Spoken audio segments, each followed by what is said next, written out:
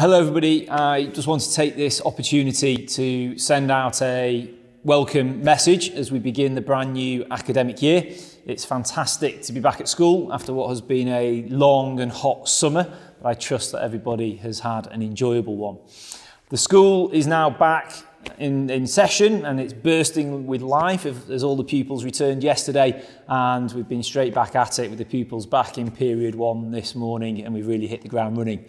I took the opportunity this morning to speak to the whole school in my assembly and spoke a little bit about the history of Bryanston and just trying to get the pupils to connect with that history.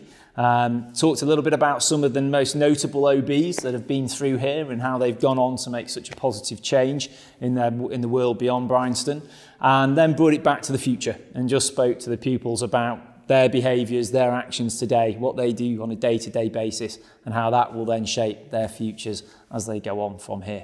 As we all know, Bryanston is full of incredible opportunities, and so my main message and that of the rest of the team, especially for the new pupils, is that they come in and they make the most of those opportunities and that they get stuck in. Standards obviously have got to be high, and that's something that we're talking to them about as well, but ultimately we want to see everybody here with a smile on their face and enjoying themselves.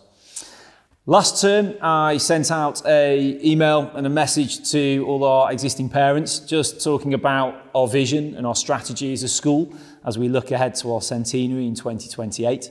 I'd like to thank all those parents who have got in contact on the back of that. We've had some brilliant discussions, lots of parents wanting to get involved in different areas of those, especially those 4 pillars that we outlined, and also lots of positive feedback around the Bryanston promise as well. So we're all really excited about this school year, but also about the strategic work that we've got going on and the direction that the school is going in.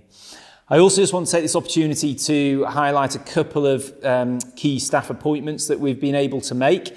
I'm delighted to announce that Clement Donegan will be joining the school as the Senior Deputy Head. He'll be joining us in April, so at the beginning of the summer term. He'll be coming from Ratcliffe College in Leicestershire, where he's been the Deputy Head for the past 5 years, and prior to that has been a Head of Chemistry and a Housemaster.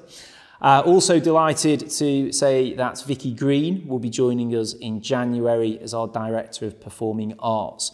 Vicky has experience having worked in the West End, but also in education, having worked in schools from 3 to 18, both in the UK and also internationally. So we look forward to welcoming both of them as the year goes on. I'm also delighted to say that with me here in the video, and just going to say hello, we've got this year's heads of school.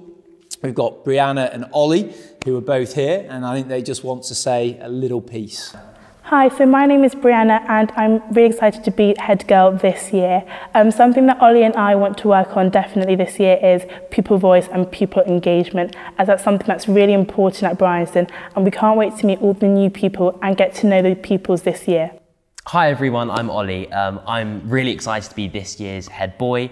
Another aim that we're really looking forward to working towards is the A2 Charities Weekend in the spring term of 2023.